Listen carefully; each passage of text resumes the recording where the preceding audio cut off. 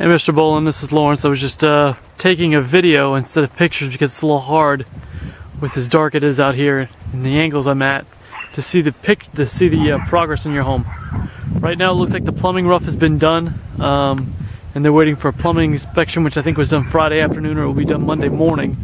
After that they should be able to pour your slab. By this time next week you should see almost all the framing, if not all of it, done on your home. As you can see, these lines over the tar paper are rebar that will be inside your home itself, and the concrete and the slab.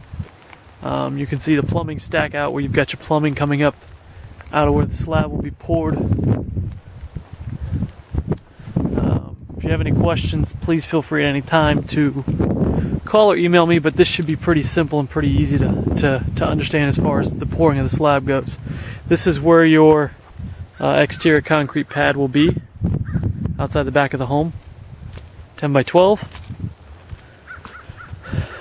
Just making a quick walk around, don't want to go too fast, of the pad so you'll see where everything's going to be at. And like I said, if you do have any questions, please feel free at any point to call or email me at any time. Hope you guys enjoy your weekend, hope you stay dry. It looks like it's getting ready to start raining. Sorry I didn't get this out to you yesterday, but did have a problem with, I was a little busy yesterday, didn't get a chance to actually get time to take pictures until after it was dark outside. So anyway, you guys enjoy your weekend, and I guess I'll talk to you later.